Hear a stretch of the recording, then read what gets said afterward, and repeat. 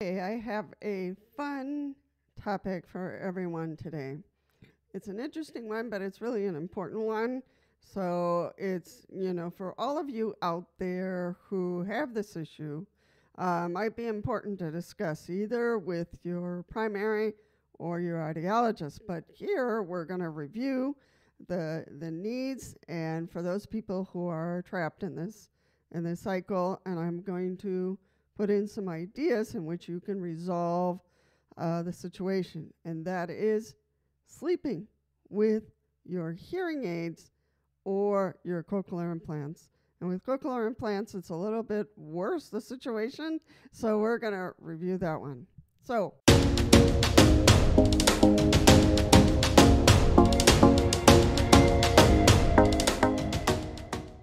for those of you who sleep and but have this strong need to wear your hearing aids. Now, what's the issue with that? The problem is that when you sleep or try to sleep with your hearing aids, is that every time you move, there's going to be a sound, from your pillow, from your blanket, and it's going to wake you up. So you're going to have a very interrupted, disturbed sleep, and you're really not going to sleep as profound as you should. So you're tired during the day, you're struggling, and you're trying to figure out, okay, why am I so tired? I did sleep last night. I had my hearing aids on, and I understand the concern. Usually people who use their hearing aids and sleep with them on is because they want to hear their environment. They want to be aware of their environment, because when they take out their hearing aids, they can't hear anymore. And so that is, an issue for a lot of you out there. And I'm sure that you're trying to figure out, okay, should I do this? Should I not do this? My personal observation and my personal stance is no, you shouldn't. If there weren't any other solutions, I would say, okay, well, let's work on this. Turn your hearing aids down or something. But this is the issue. If you try to sleep, I understand the anxiety, the stress, the tension, the awareness of, wow, I can't hear my environment anymore, and I have to do something to be aware. To be aware of noise, to be aware of the fire alarm, to be aware of, so many things in our environment. So I'm going to have to wear my hearing aids. And there's an alarm here, ding, ding, ding, ding. No, you don't. And that's the good thing. Because sleep is so critical and so important, we need to problem solve this situation, you and I, because we both need to sleep and get a good sleep. We need that recharge. So the other solution is, and for this you might have to save up your pennies, and I'll put some images here, some pictures, and talk about this, is that there are systems, like they look like alarm clocks, and they are alarm clocks actually, but they have a lot of gadgets in them that you can add. And that's what I did with my system. I would purchase one piece and then another piece and then another piece. I would save up and get the pieces I need. So first I had the alarm clock because I needed to get up in time for work. And then I attached, vibrator. It came with a vibrator. So then I was able to wake up on time. Then, the problem with the alarm. If the fire alarm went off, I wouldn't hear it. So I saved up my pennies, and I got another gadget that belonged to the alarm clock that would signal the alarm clock that the fire alarm went off, and then the vibrator would go off. And so I felt safe, and I felt more relaxed in that sense that, okay, so at least I had the gadget necessary to hear the fire alarm, and I would know to get up.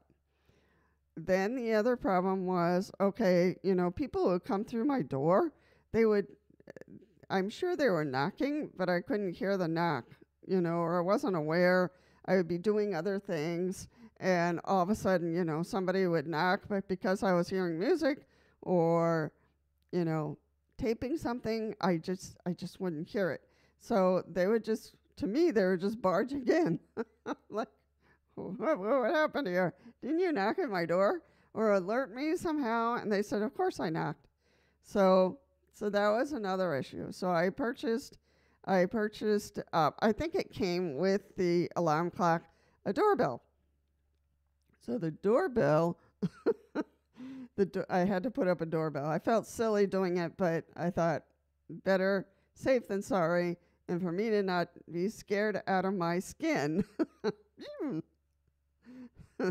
for the person to, have to use the doorbell. So I had to kind of train people to do that. And so, then I had, the clock would go off and then I would turn it off because I would know somebody was coming in. So that was a good thing. However, sometimes I would turn around and I would have my back to the alarm clock and to the door. And so they would ring the doorbell. And of course, my clock would start flashing and I wouldn't see it because I had my back to it.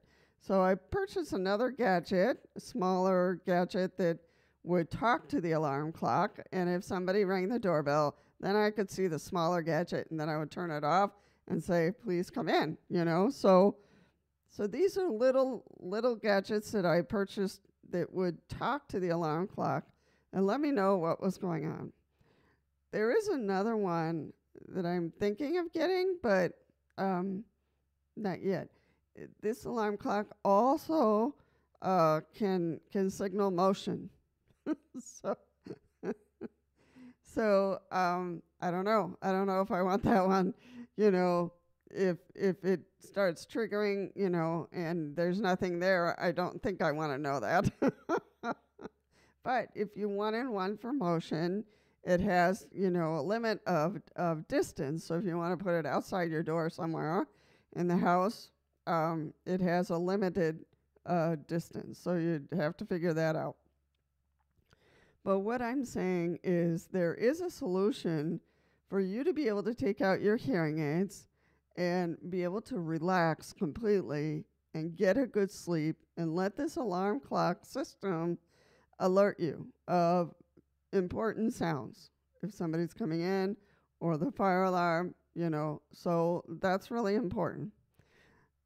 The other solution that you can apply to that to be able to sleep and get a good night's sleep without wearing your hearing aids is to get a service dog, a hearing service dog. They exist. And you might have to save up. Some companies will get a donor for you, and that donor will be involved in the process of the training of in the process of getting this dog ready for you. And all of it will be paid through this donor or a couple of different donors. So then you wouldn't have to pay for it necessarily. In some cases, you do have to pay all of it. In some cases, you don't because they have donors who will jump in and help you out. So you could get a service dog. Then you have to think about, okay, do I want the service dog to only be here in the house? Or do I want the service dog to help me outdoors as well? My processor battery just alerted me. It might die in this video, but that's okay. So do I want this service dog to help me outdoors, traveling, all that kind of stuff, and indoors? So how much training do we need to invest in this service dog? So that's another thing. I realized that I was sleeping a whole lot better when I had Johnny, my service dog, because he was right there. He was right there by my side, and he was my alarm clock. Then he would poke me with his nose. Okay, time to get up, food. So he was great. So there you have your solutions. You have the alarm clock system. You have your possible service dog if you wanted that. So you don't have to wear your hearing aids to go to bed because it's going to wake you up, folks. It's going to keep you awake. and you're not going to get the appropriate sleep that you need. So there could be other solutions that you could bring here and post them down below. But as far as I know, service dog or alarm clocks that can alert you to different things. And that you can look it up on the net. And I'll leave links in the description box that will take you to one of them. I'm an affiliate with, I'll have to look it up, but I am an affiliate with that one, and I'll put a notice for that. So I get, all it means is I just get a little portion of the sales. If you follow my link, it'll go directly to the company, and you can purchase that unit, that alarm clock that connects to other little gadgets that talk to the alarm clock to let you know of the fire alarm and all that kind of stuff. So, so moving on to cochlear implants. Folks, this is even more tangled up because the cochlear implant is, and listen to me very carefully, is electrical stimulation to the hearing nerve. Let me say that again. It's electrical stimulation to the hearing nerve constantly, you know, so you can hear, so you can be aware of your environment. And so if you wear them to go to bed, it's going to continue to work. It doesn't know you're going to sleep. So it's going to continue to stimulate your hearing nerve. And that's not a good thing because it's not letting you relax. You know, your brain knows when you're resting, and, you know, it will gradually, slowly, you know, shut down. And because you're deaf with cochlear implants, you know, that portion won't shut down because you have your implants on. I get it. You're nervous. You want to be aware, and your cochlear implants have the same problem that when you move and you rustle against your pillow or your blankets, that sound's going to wake you up. And then what's not going to let you really get to that deep sleep is that constant stimulation to the hearing nerve. And so you're going to be very tired in the morning. You're not going to get the appropriate sleep that you need. So what do? Same thing, the same solutions is, you know, an alarm clock that has all these little gadgets. It'll talk to the alarm clock and let you know what's going on in your environment, or a service dog. So this is really important for you to know how critical it is to sleep. And if you're stuck and you're really nervous and you just then you need to talk to your audiologist or your primary care doctor to say, hey, I'm really not sleeping because I will not take off my processors from my cochlear implants off, and I won't take out my hearing aids to be able to sleep at night because I'm nervous about all this.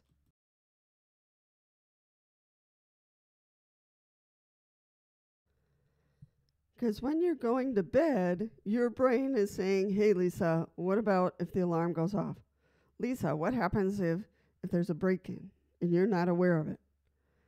Lisa, what happens if, you know, and it keeps on going on and on and on, and your brain is so hyper that it's forcing you to get into a behavior, which would be using your hearing aids while sleeping or using your cochlear implants while sleeping. And you're so hyper nervous about your environment that you wear your hearing apparatuses and then you don't sleep. And that's not what I want. That's not what I want for you, because it's going to cause you exhaustion, a lack of attention. It's going to cause you some mood issues as well because you're so tired. You know, you can't deal with so-and-so, you can't deal with this, you can't deal with that because you don't have the attention span anymore because you didn't sleep. You weren't able to sleep. So this is something that you really need to pay attention to for all of those people, because I've heard people saying, you know, I sleep with my hearing aids. What do? You know, I won't let go of my processors. I won't take them off. I'm too nervous. What if something happens? What if the alarm goes off? So I've heard those those concerns from users out there. So I just want to let you know that there are two solutions that are really important. And I haven't mentioned brands because, I think it's important for you to be free to choose the brand you want in terms of electronics, if you want that to alert you, or if you want a service dog. And I really don't know companies. I think it's best to look in your own state, companies that train service dogs, and especially not every company trains hearing dogs. Not every company trains dogs for the blind. So you have to kind of do your research and figure out. I think the better the bigger the company, for some reason I feel the bigger the company, the better. But anyway, that's my twist on it. So the other thing that might be important for you is to start trying to relax before you go to bed. Turn off the TV. Get away from the computer and shut that down. Because all these electronics that we use, the phone, the computer, the TV, those all will, keep our brain going in hyper. So it's really important to have a routine to start going into, a bed routine, going to bed routine, and shutting off all these lights, all these cameras that we watch all the time. And, listen to soft music. This is what I do sometimes when I feel like, I'm having a hard time sleeping. I know it's a little silly, but, you can do something different. There's this gal, her name is Nancy, and she has a channel in which people submit stories about Sasquatch, Bigfoot. But her reading skills are so incredible. It's really soft and so good that, I'll listen to her stories, and that starts to help me to relax and to fall asleep. And then when I feel like I'm getting to that point where I'm going to fall asleep, then I take off my processors, both of them, and I put them in the jar and I go to sleep.